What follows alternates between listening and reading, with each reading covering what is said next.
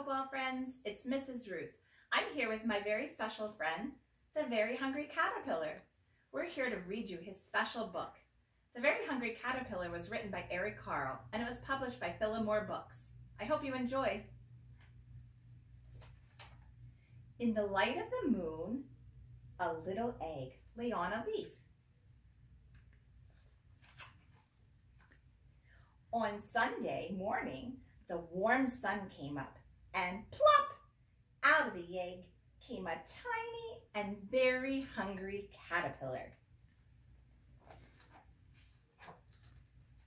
On Monday, he ate through one apple, but he was still hungry.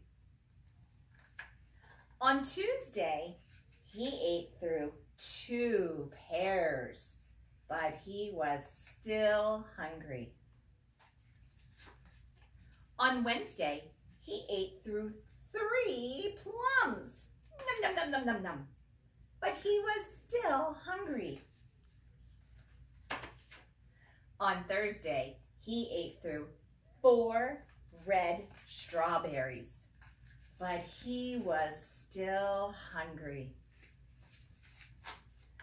On Friday, he ate through 5 oranges, but he was still hungry.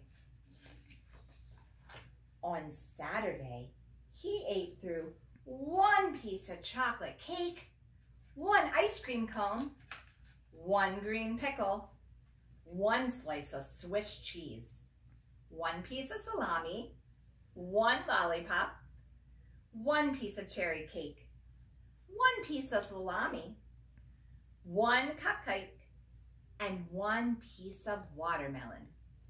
And that night, he had a stomachache. The next day was Sunday again, and the caterpillar ate through 1 nice green leaf. Num, num, num, num, num, num, num, num. And after, he felt much better. Now, he wasn't hungry anymore, and he wasn't a little tiny caterpillar anymore. Now, he was a great big caterpillar. So he built a small house called a cocoon around himself, and he stayed inside for more than 2 long weeks. Then he nibbled a hole inside, and he pushed through his cocoon, and out came a beautiful butterfly. I hope you had a good night, friends. Thanks for enjoying the story with me. Bye.